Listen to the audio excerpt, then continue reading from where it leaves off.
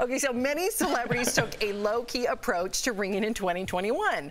Kate Hudson, she could barely stay awake like me. She posted the pic with her son writing, "Most likely won't be making it to midnight this year," and feeling good about it. John Legend spent New Year's Eve playing games with cards. His wife, Chrissy Teigen, peeled apples instead. Very on brand. Jeff Bridges posed in matching PJs and a beret, of course, with his wife and pup. Khloe Kardashian ushered in the new year with her daughter True and wished for positive vibes for 2021. But her sisters Kylie and Kendall Jenner rang in the new year in style. They spent the new year on the slopes in Aspen with their mom, Kris, and Kylie's daughter, Stormi. So Kylie also posted pics of her vacation home that features a bowling alley, theater, swimming pool. It reportedly costs, get this, $450,000 a month to rent or $25 grand a day. So here's the conversation again. Well, yeah, it goes back to what Al just said. If Blake Shelton sang that song, Al, I'm taking your side again in 2021, he would get hate just like the Kardashians. But he can describe his love in a different way considering the climate right now. So he could describe... I'm sorry, Sam. Did you start songwriting over the break? Did I what?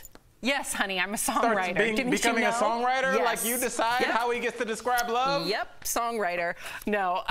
Okay, so let's go to this story. Enough with Blake Shelton and Gwen Stefani. And again, I was only playing devil's advocate. Do you think, Erica, that celebrities right now should be hypersensitive to the climate that we're in, considering that so many people are unemployed and struggling, or should they be able to just post what they want? I think at this point, everybody should just post what they want.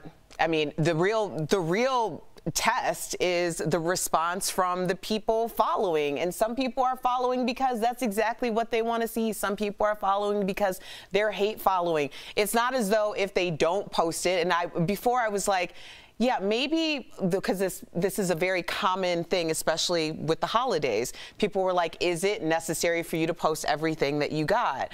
For these people, that's branding. It doesn't offend me, but I can understand that some people are offended because of everything that they're going through. I do just have like a little bit of sparkle in this thing. Why? Stormi on that snowboard just got me, okay? I watched that over and over again because my little niece Evelyn May, who's 2 as well, all I want her to do is come out here so I can snowboard with her. And I am so inspired by the fact that Stormi is 2. Maybe I can get Evelyn May on the snowboard this year. That was the highlight for me. I don't even care about the house. Okay, well, I'm glad that you're saying that.